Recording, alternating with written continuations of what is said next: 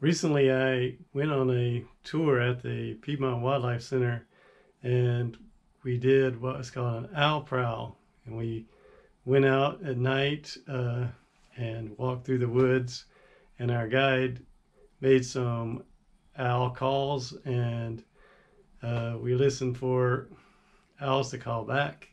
And we also got a lot of good information about the different kinds of owls that live in this area. And after doing the tour out in the woods, we came back and got to meet some of the owls that the Piedmont Wildlife Center are taking care of, because they have a raptor rescue. And so we met a screech owl, a barred owl, and a great horned owl.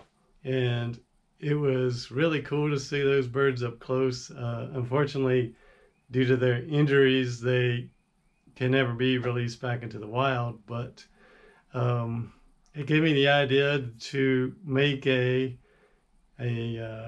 owl house and donate it to the Piedmont Wildlife Center.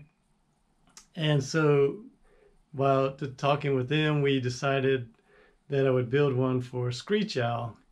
And so that's this house here. Obviously, this house is considerably bigger than a typical birdhouse. That's because owls are bigger, but Screech Owl is a pretty small owl. So as far as owl houses go, this is kind of a small one. But I made it completely out of cedar.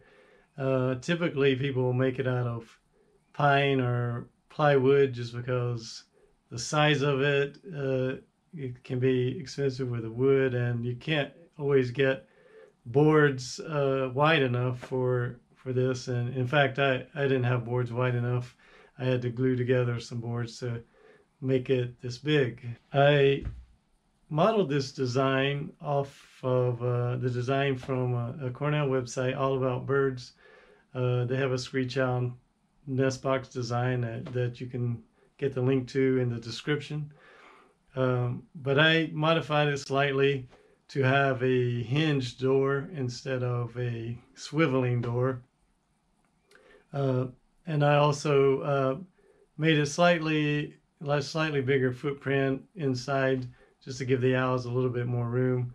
And I did follow the whole recommendation, which is 4 inches tall and 3 inches wide. And so I like the design. It looks good, and it has a large back on that can be mounted to a tree.